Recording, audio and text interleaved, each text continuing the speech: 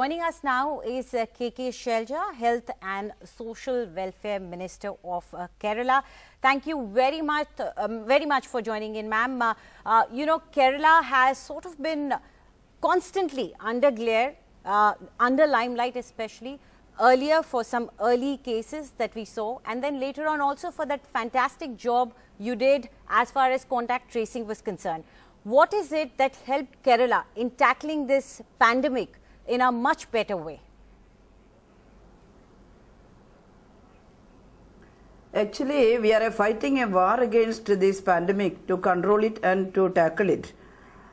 We started from the beginning. Our preparation started from the beginning. We have some experience with that Nipah case also. At that time, we formed a protocol and also started operating practices and other guidelines according to WHO and also according to the Ebola protocol, etc.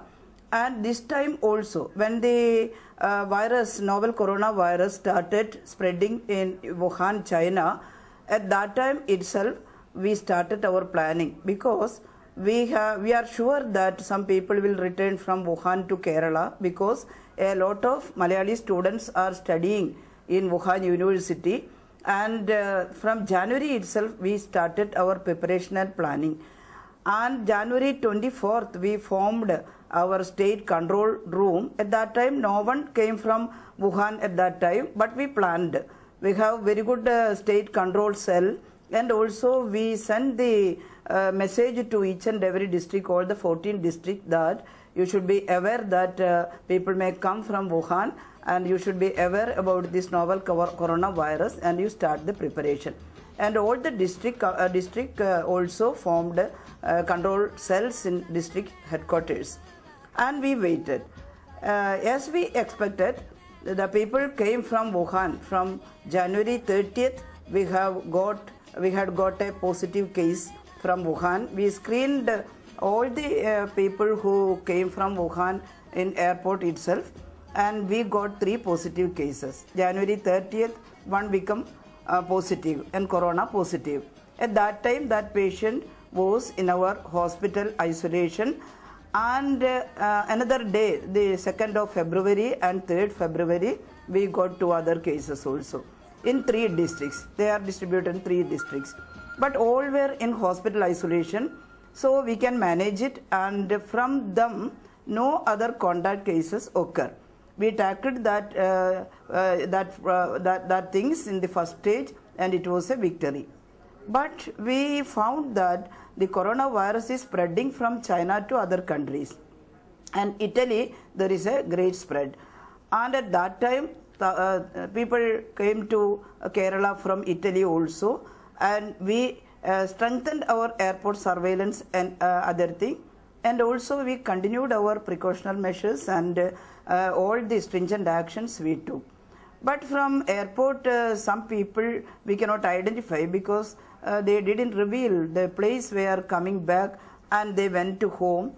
And from one Italy case, there is a culture formed in one district from that one case, and several other people got infected from them. But right, at once the system is ready to trace the contact of the Italy returned, and we trace the contact in a good way. Right. So that we can get all the contact peoples. Right. That is that method, the surveillance, the tracing, etc. Yes, yes. One of the things that everybody is saying generally, yes, not just Kerala, that we watched out much more for Asia, East Asia, China and East Asian countries, and we didn't quite think the West would be so quickly infected. But I must say, if you had to list the states, how they've handled this, Kerala is really top of the list right now. And Mr. Pinarayi and his daily press conference is a bit like Cuomo of New York. But just a tricky question to ask you. Are you going to extend the lockdown? And number one is lockdown within the state, and the other is interstate movement. What are you going to do about that? Are you going to open that up after April the 15th, or is this all going to be extended? It's up to central government.